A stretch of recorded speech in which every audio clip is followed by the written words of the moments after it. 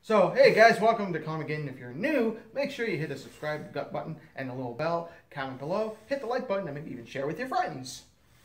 Good job. We have cookies. And milk. Might be semen, I'm not sure. Yeah. Grr! Arg!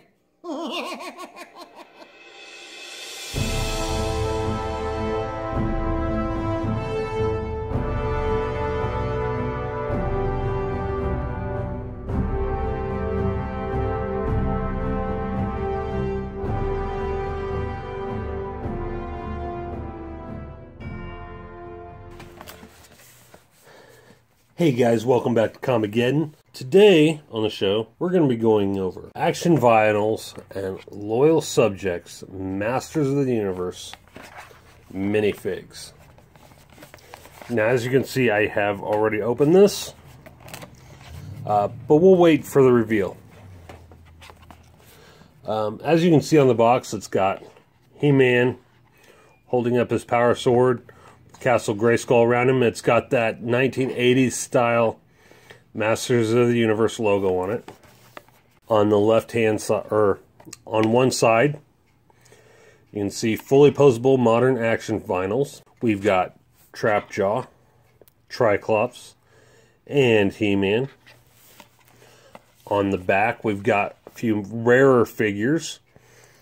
We have the Gold Edition He-Man. We have Anti-Eternia He-Man. We have Teela. And we have Beastman. Now, Beastman looks like he's a little bit different than the version that John reviewed a few weeks ago. I think the colors might be different. Then on the other side, we have Skeletor, Evil Lyn, and once again, Beastman. On the bottom, it's just the copyright with the Loyal Subjects Wave 2 LLC and their manufacturing address. Made in China. On the top, you've got the Masters of the Universe logo, Action Vinyls, and Loyal Subjects logo. Same on the inside flap. And now let's get into the figure. As you can see, the figure does come in a sealed blind bag, so you never know, even if you pop the box open at the store, you never know which one you're gonna get. It is a silver style bag, aluminum foil, it appears. Alright guys, welcome back to Comicgeddon. Today I'm going to be reviewing the Loyal Subjects Masters of the Universe vinyl minifigures. So let's go ahead and start off with Evil Lyn.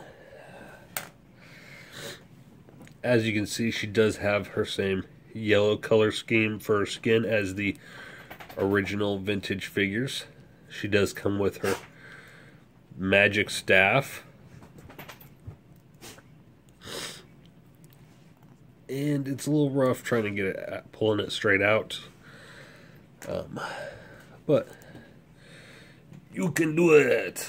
Alright, as you can see, there is the dark shade of blue for her little helmet or headpiece with the lighter blue for the spikes. You have to excuse me today, I do have a little bit of a cold I woke up with. Green eyeshadow. Looks like she's got purple eyes.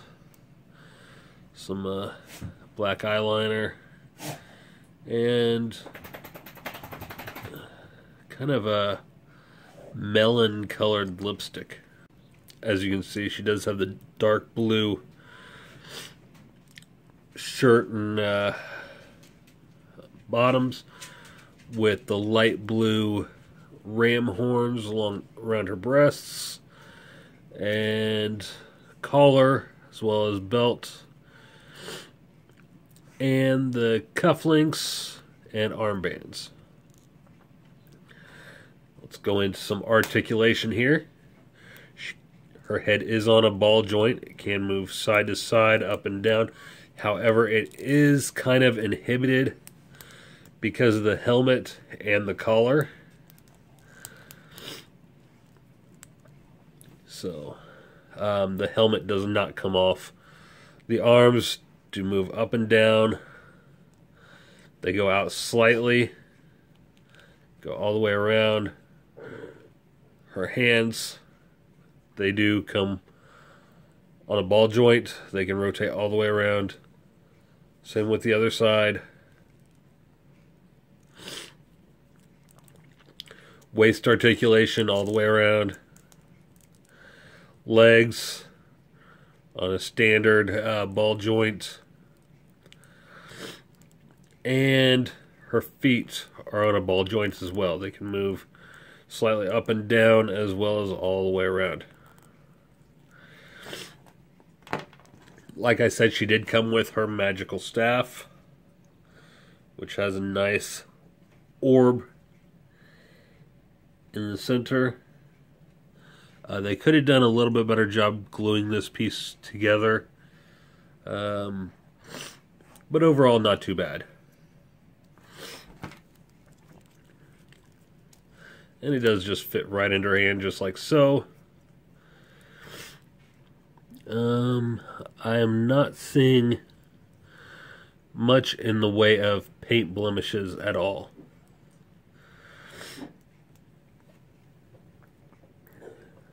She does have a little trouble standing. You gotta kind of rest her against her magical staff, just like so.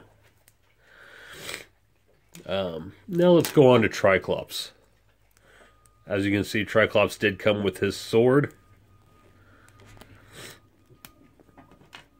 Let's go ahead and take that out. He has his different eyes. You can rotate his visor, and it just snaps into place.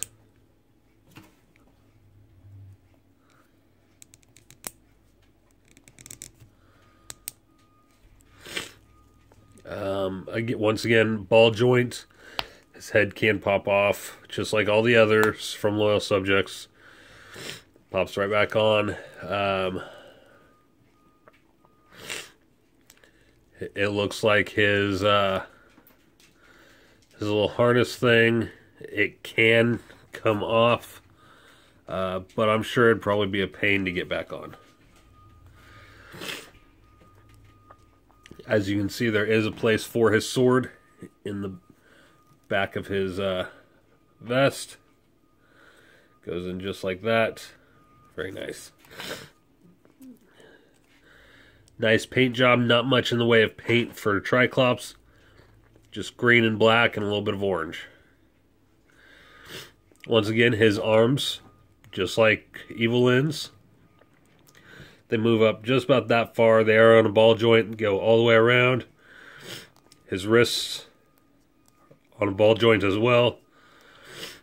His legs, his waist, and his feet, once again on a ball joint.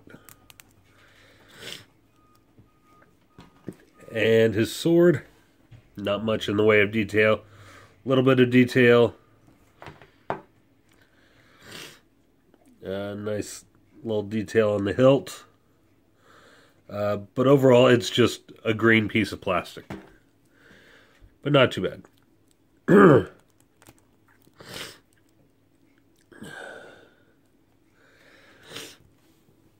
And now we jump into Trapjaw. Very nice piece, very articulated. His mouth does open and close. For those of you who want to know more about Trapjaw, I do have a video on Comicgeddon, the origins of Trapjaw according to Image Comics. But once again, his head is on a ball joint, pops right off, pop right back on. His arm, same thing, ball joint, hand,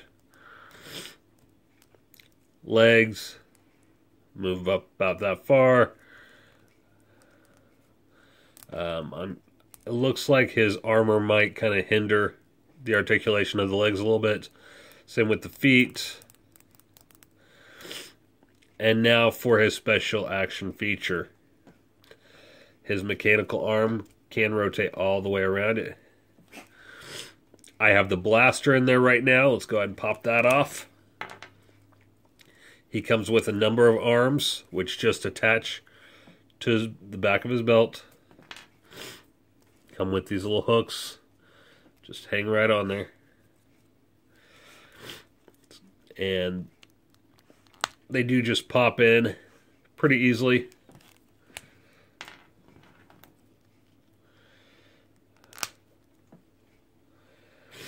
Not bad. But my overall favorite is the blaster. It's the one that doesn't look as ridiculous as the others. So let's go ahead and put those back in there. Paint job is really nice. Got the maroon colored helmet and jaw, green flesh tone, as well as blue flesh tone. Or actually, I believe that's a green skull. I'm sorry, with blue flesh tone. Green belt, maroon colored loincloth and armor, and black boots. Not much in the way of paint blemishes. Overall, pretty good figure. So overall, I really like these figures. Nice little throwback to the 80s figures. Same paint jobs and everything. So yeah, these go right up on my shelf with my Funko Pop and my Dragon Ball Z minifigure. So yeah, I believe they're available. I got these at Walmart. I believe they're also available at Target, and you can get them on Amazon. They are mystery blind bags, so you may want to order a case just to make sure you get them all. So that's the toy review for this week. Loyal Subjects, Masters of the Universe, Trapjaw, Evil Lyn, and Tri-clops. Take care, guys.